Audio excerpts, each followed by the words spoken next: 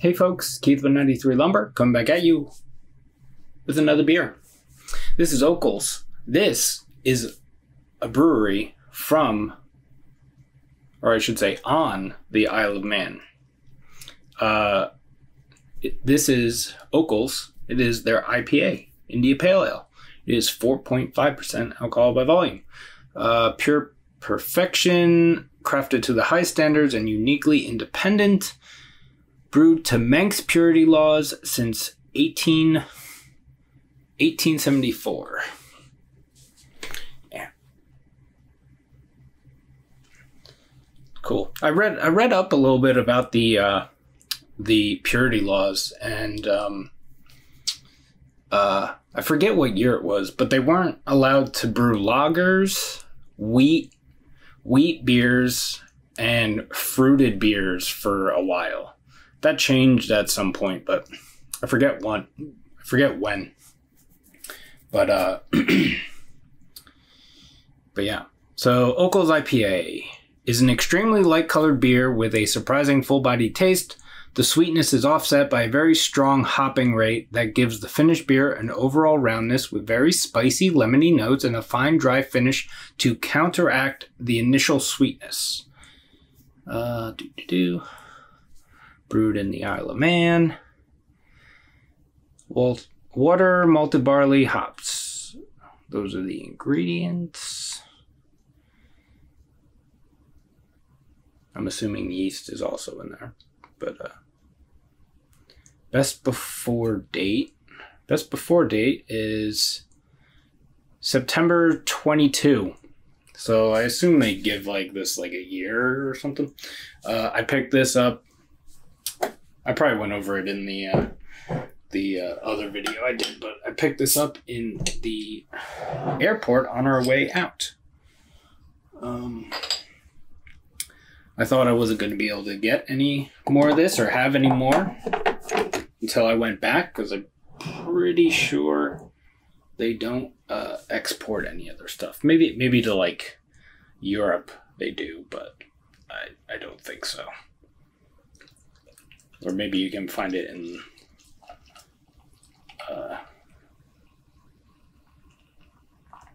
some places. I'm using my Bushy's Ale of Man beer that our friend Jessie gave us, sent back with my mom. She sent this one and an Okell's one.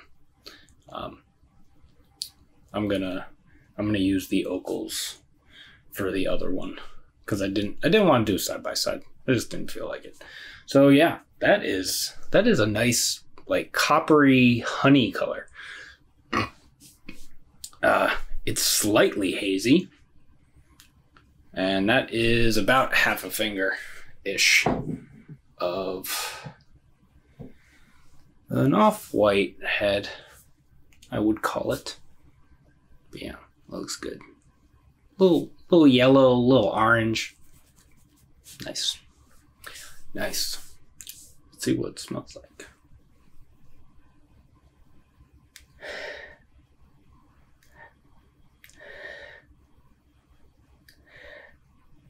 Yeah, there's a nice maltiness to it. Similar to like that malty sweetness that you get in like non-alcoholic beers. I love that. So it smells awesome.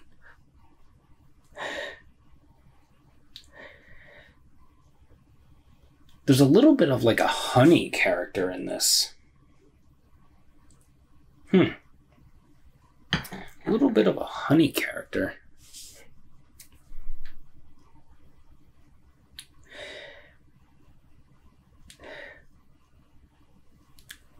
Probably should be a little bit warmer. I took it out of the fridge a little bit ago, but I don't think it was enough time.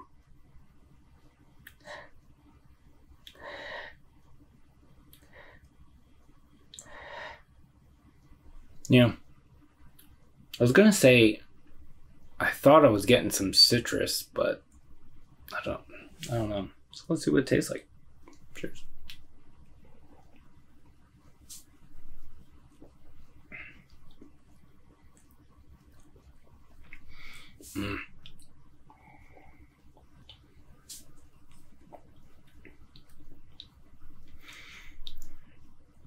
So I'm assuming they give it a year. So if that's the case, it was bottled September. It is January. So that's what? October, November, December. 4 months? 5 months, depending on how you look at it. Yeah.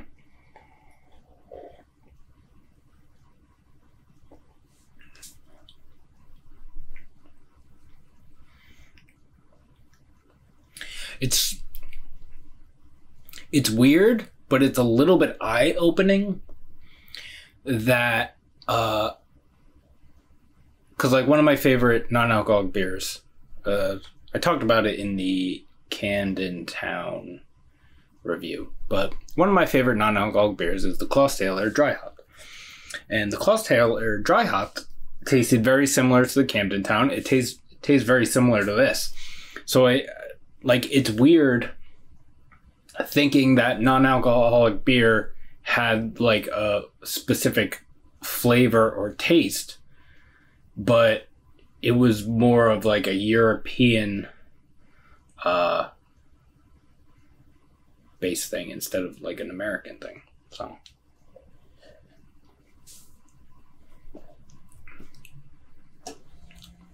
it's weird to like think that and then experience this kind of stuff. I love this. It was fucking awesome. Obviously it's got a little bit of, it's 4.5%, so it's not as like thin and whatnot as a non-alcoholic beer. It has a bit more flavor. Yeah, a little bit drying.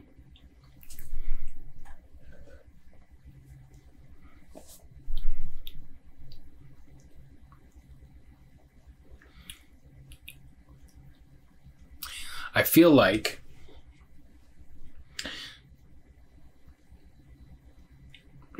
says the sweetness is offset by a very strong hopping rate, which I agree. That sweetness and that like bitterness are balanced. But like when you hear strong hopping rate, you get this idea of like at least in the US, like this like quadruple, triple, double dry hopped kind of thing, or just insanely hopped in general. But it's not that at all. Yeah. That honey thing is in the taste. I don't know if that's just I don't know if that's just how I'm perceiving like the citrus and the maltiness together, or if it's just the maltiness. It's just the malt.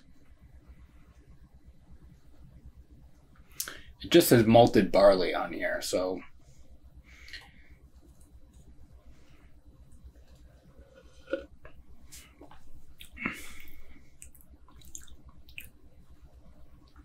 yeah.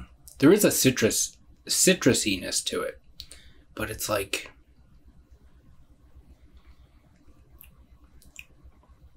a little more zesty, and it's not huge. I'm not getting like a ton of citrus, but it's like a pleasant citrus. Man, I could drink this shit all day. I'm so mad. I never should have gone there. Never. Well, I should have, but it's ruined me as far as beer goes. Because this is the stuff that I just want to drink all the time. I chug this thing. So anyway, yeah.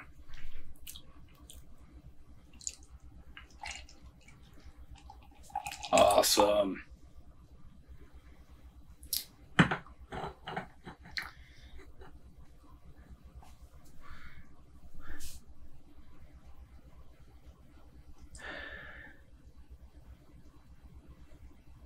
Yeah, that honey thing is super cool. It's so weird. I'm getting these like crazy sweet sweetness thing in these beers, or at least this one. And then I have the Timothy Taylor's landlord bottle right here, and I was getting this brown sugar thing in there, and it's awesome.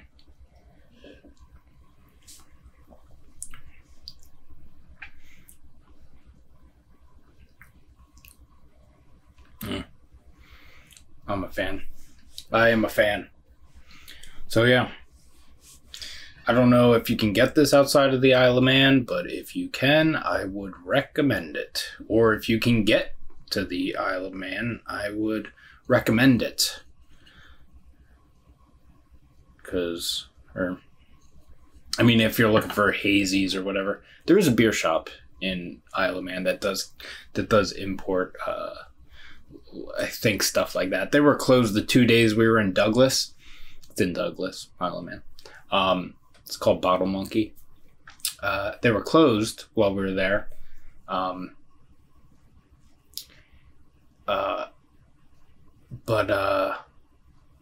But I think they get some like hazies, because I think I saw a picture of like I forget what the beer was, but it was like a hazy IPA or something that they had on tap or something there.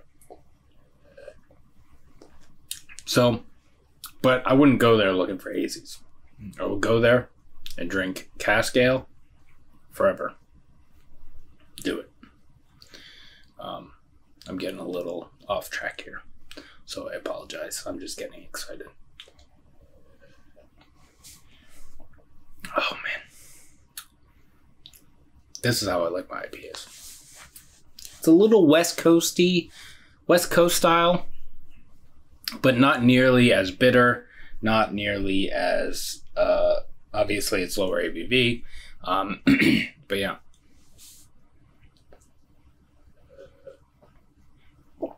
And this is the first time I'm having this one as well. So I did not have this while I was over there. But yeah. I'm gonna leave it there, I guess. I think I covered everything. I chugged this whole bottle. Man, I wish there were more IPAs that tasted like this with this kind of ABV.